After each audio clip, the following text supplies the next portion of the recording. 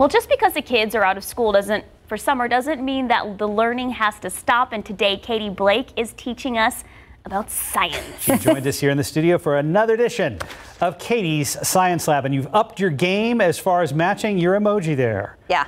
She's got the glove. She's official. It looks awesome. Amazon is a beautiful thing. However, for this, I know these gloves are a little big.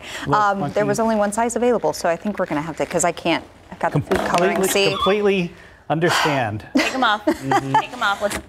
Okay. There you, there's the sound effect. Alrighty, so today this is going to be really fun. We're taking it back to a groovy time. I'm going to show you today how to make your very own lava lamp. I was really excited about this because my mom never let me have a lava lamp when I was a kid. She always said they were dangerous. That's just me. My mom called them tacky, but I got one. I'm jealous. I never got one. So yes, okay. And the cool thing about this is you can make a big lava lamp or a smaller version. So what you're going to need is a clear bottle of some kind. You're going to want to fill it up with water about a quarter of the way full. So not all the way, about a quarter of the way full. You will need some vegetable oil, some alka-seltzer, and food coloring. A lot of this stuff you may already have at home. I had to go get the alka-seltzer because it's not cold season. But all right, let's get started. So I'm going to show you the smaller one because I think it would take almost all the vegetable oil to fill up this big guy. But keep in mind, you can do whatever size you would like. So we've got our bottle of water filled about a quarter of the way full, and then we're going to add in the vegetable oil, and you'll want to kind of fill up the rest of the bottle with the vegetable oil. So way more oil than water.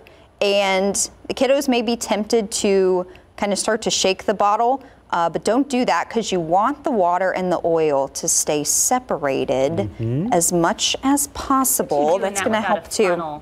That is the wrong cap. We would have already spilled it by now, Katie. It was a disaster. That was beautiful. That's why I had let Mom do it. That's why I had to take the gloves off. Yeah, so we've got good separation here. So again, try to keep the kiddos from mixing it up because then you'll have to wait for things to separate out again before adding in the food coloring. So what color should we do, guys? You have a preference? We lean towards red. Yeah, red? Red. Yeah. Good choice.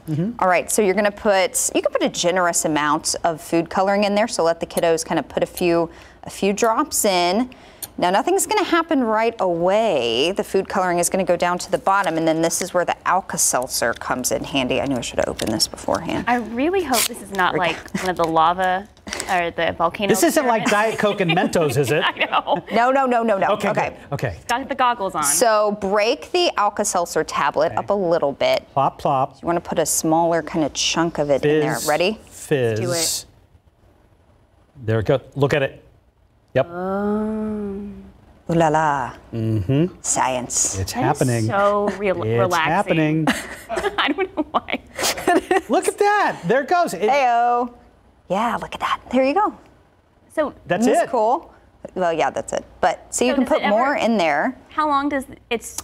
It'll go for about a few minutes, and then if you want to add more of the alka-seltzer, that's why it's kind of a good idea to break it up. You can drop more of the alka-seltzer in there as it starts to slow down. So Sarah asked if I was going to explain why this was happening. I guess I will. So of course, the oil and the water stay separated, but the alka-seltzer helps to kind of fizz up the water a bit there, make it kind of carbonated, and so that pushes all that food coloring from the bottom up into the oil, but you don't get a total mixture because the water and the oil still want to stay separated. So there you go. And again, like I said, you could do this a big version here. I may have to do that when I get home and then put some pictures on social media. But this is cool. You could add different colors, do however many colors you want. And yeah, this will go for a few minutes, and then you can use the rest of the alka-seltzer.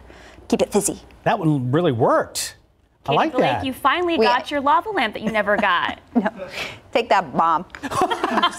Yeah, Mom. So yeah, I hope you guys like this. You can, if you want to do this later, everything's going to be online, KSAT.com. Just go to the KSAT Kids section. And keep in mind, if you want to join us live in real time next week, we're going to let you know on GMSA, I believe in the 6 o'clock hour, right, what you're going to need if you want to follow along with us next Wednesday for Katie's Science Lab. So it's tie-dye milk and now Katie's lava lamp. Lava lamp. Okay, very cool. Gotta put the gloves back on it. Great thing about it, these are super easy to do and they don't really make a mess or anything. There you go. Well, Katie doesn't make a mess. If we were trying to do this, forget about it.